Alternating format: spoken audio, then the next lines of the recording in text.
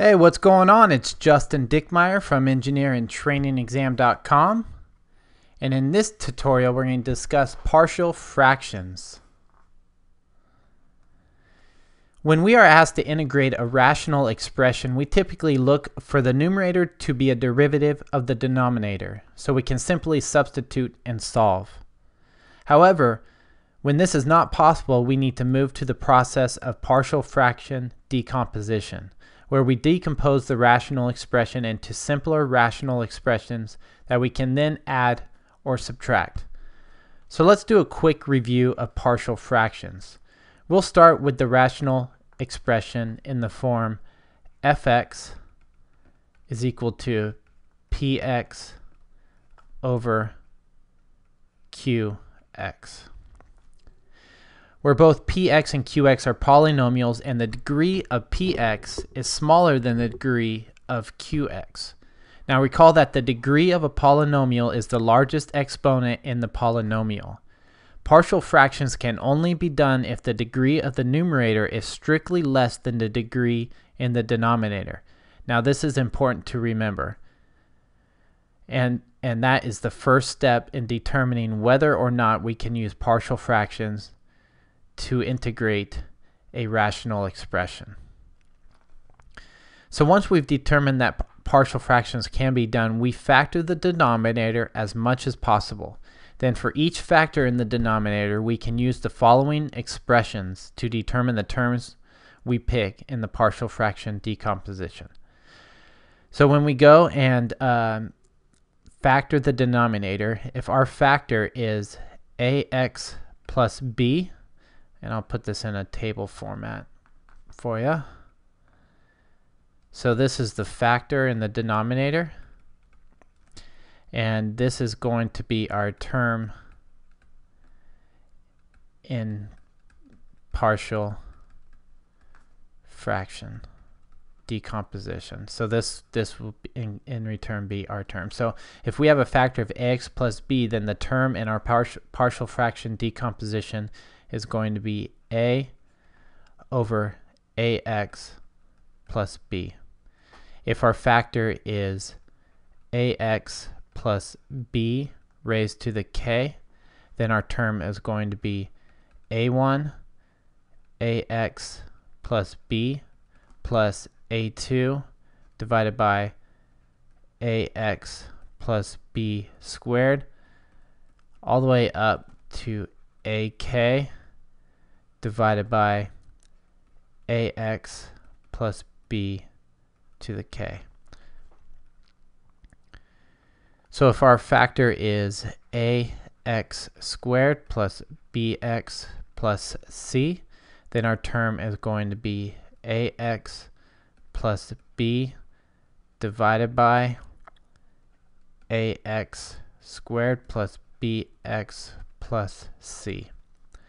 And finally, if our term is ax squared plus bx plus c raised to the k, then it's a1x b1 plus b1 divided by ax squared plus bx plus c plus a2x plus b2 divided by ax squared plus bx plus c squared, and all the way up to akx plus bk divided by ax squared plus bx plus c raised to the k.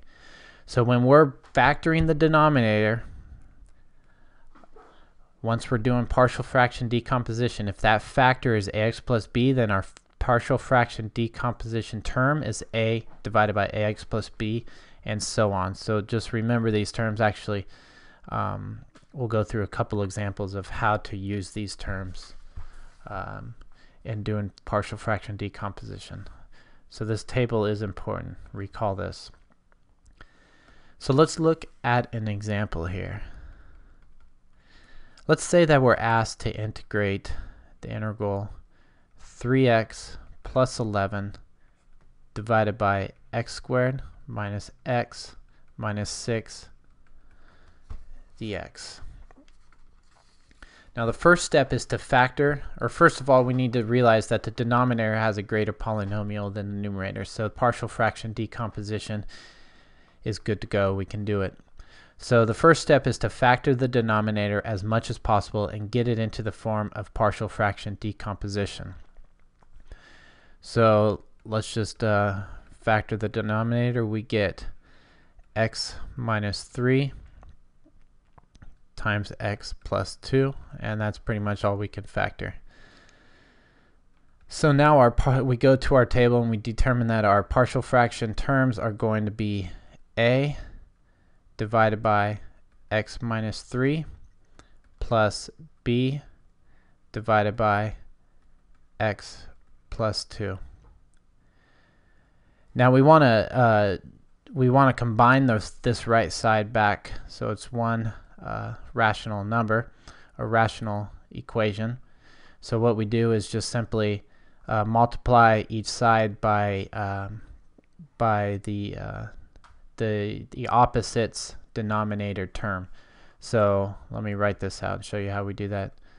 We want to divide a divided by x minus 3 by x plus 2, x plus 2, and b divided by x plus 2. We want to multiply that by x minus 3 divided by x minus 3.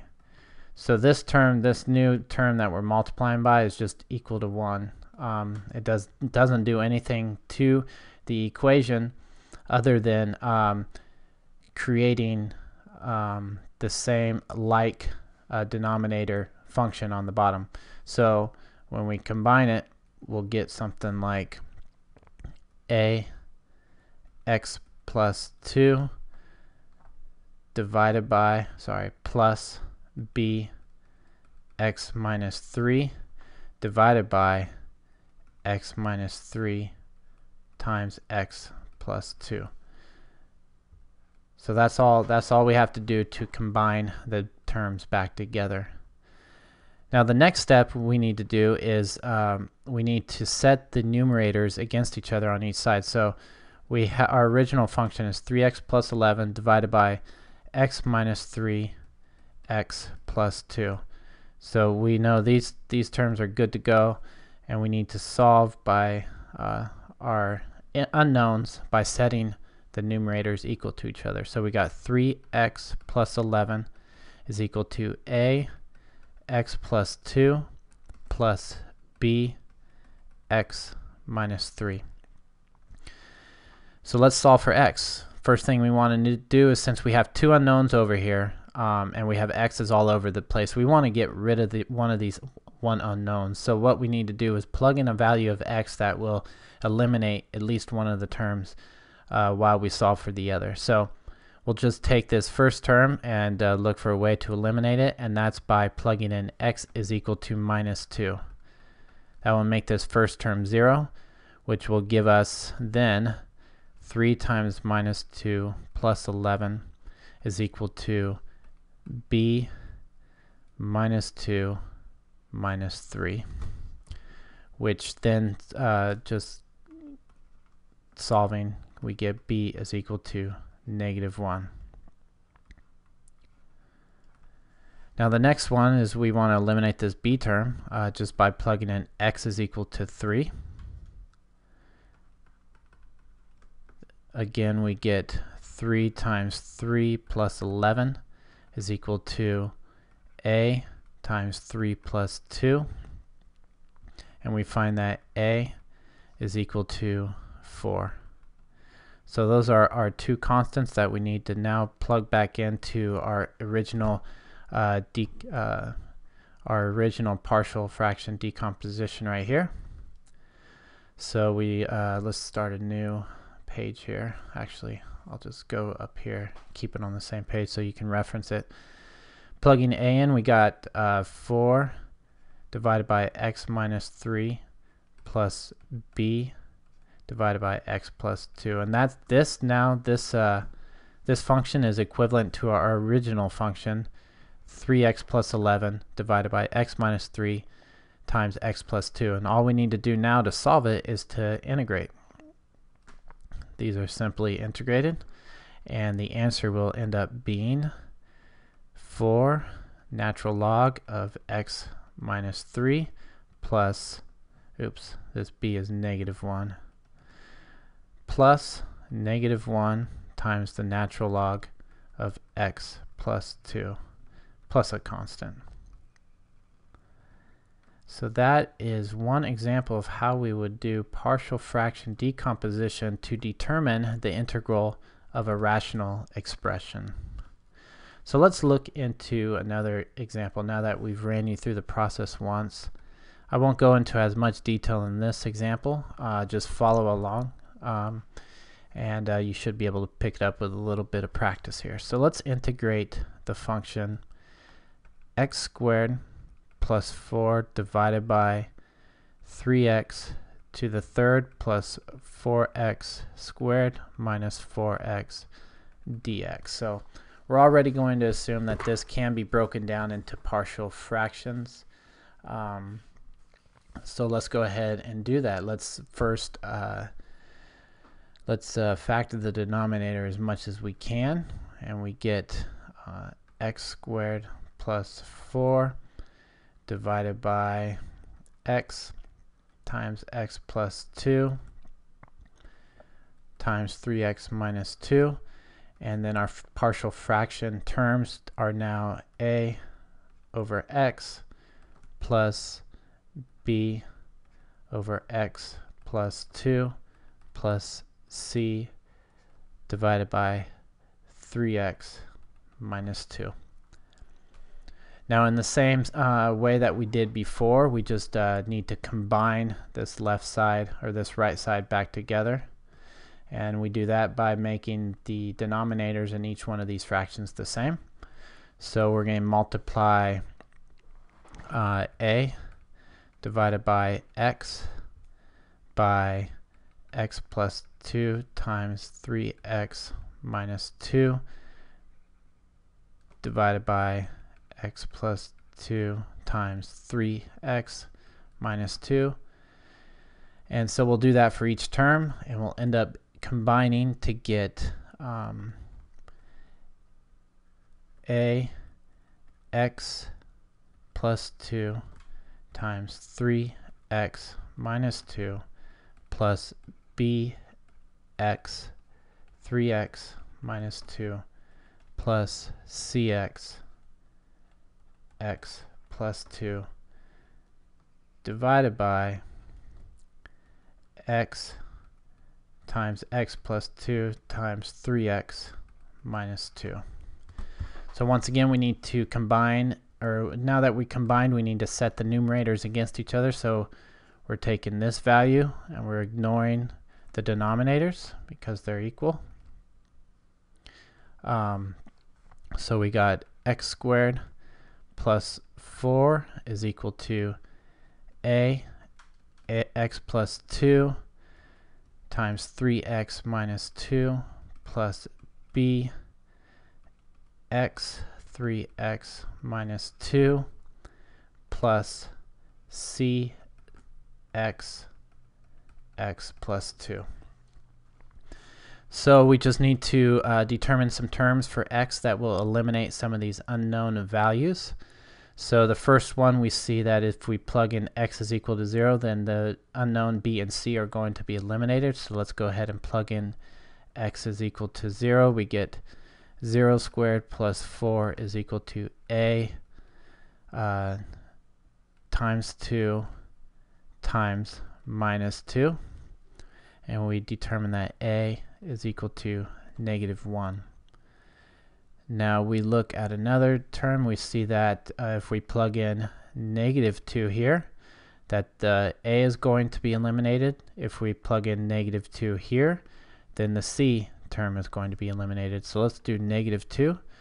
We got negative 2 squared plus 4 is equal to bx 3x minus 2, and plugging in negative 2 on the right side, we got 3 times negative 2 minus 2, and we find that b is equal to 1/2.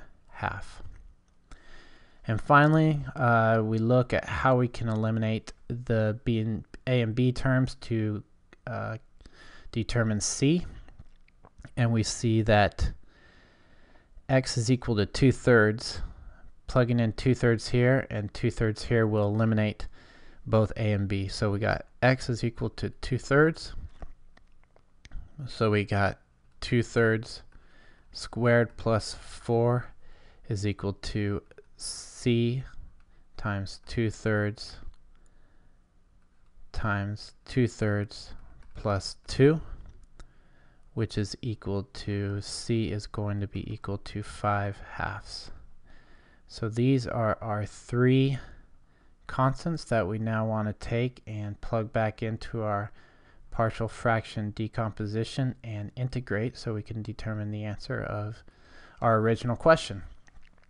So let's go ahead and do that. We'll start a new page here now. So once again, we have a is equal to -1. We got b is equal to 1/2, and we have c is equal to 5/2.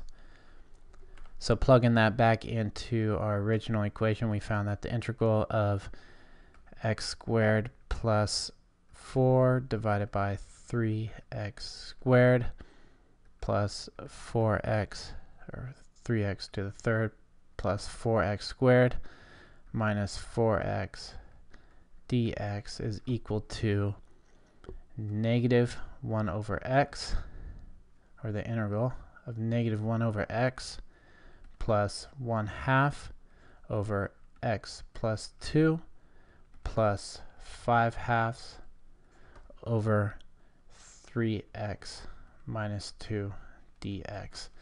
And all we need to do is simply integrate each one of those, and we find that the answer is negative natural log of x plus 1/2 natural log of x plus 2 plus 5/6 natural log of 3x minus 2. And that is our answer. Through partial fraction decomposition, we determine the integral of a complex rational expression. So that's all I got for you guys today. Quick recap of partial fraction decomposition. I hope that helped you guys out a little bit. If you have any questions, hop on over to engineeringtrainingexam.com and shoot me an email, some feedback, some suggestions or whatnot, and I'll be happy to help you guys out in any way that I'm able. So until next time, we'll be talking soon. Take care. Bye.